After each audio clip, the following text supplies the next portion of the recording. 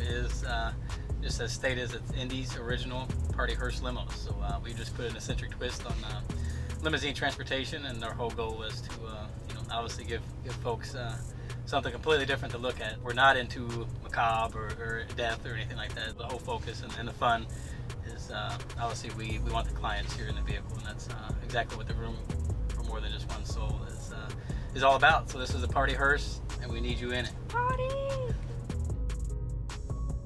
Yes, they're actual hearses. People often ask a lot of times whether or not they've really been used for funerals, and they have. Sometimes I do. You know, I sometimes just ride low in my seats and keep my hat down. Just kidding. And even though we may do that, it's tons of fun. You know, I think the reactions, obviously, of people's faces when they see the vehicles, it's a lot of fun. It's nothing about embarrassment. So even though we get quite a few looks, it's a blast. Of all the questions that we do get, that is a very common question, whether or not the caskets are used. And they were. That's how we got them really cheap. So we pressure washed them and cleaned them up. Try to put a little shine to them. So. True answer, no they're not. They're brand new, crisp and clean. Absolutely we do. Although our vehicles run with a theme, we offer reservations for any occasion. They sure can. So we just joke around. Obviously they're called spirits. You can, as long as you meet all contractual obligations. You gotta be over 21 to drink in Indiana, man. Everybody. That was pretty funny.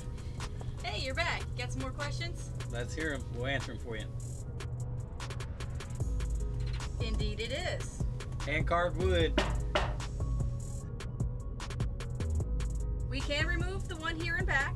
However, the one up top is our staple item, and it's permanently mounted. While it would be an awesome ride, no, they can't ride the casket.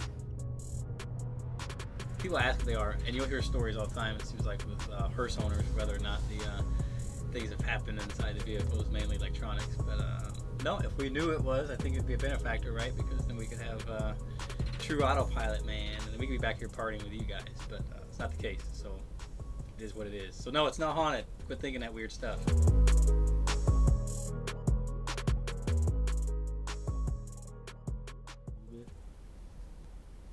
Yeah.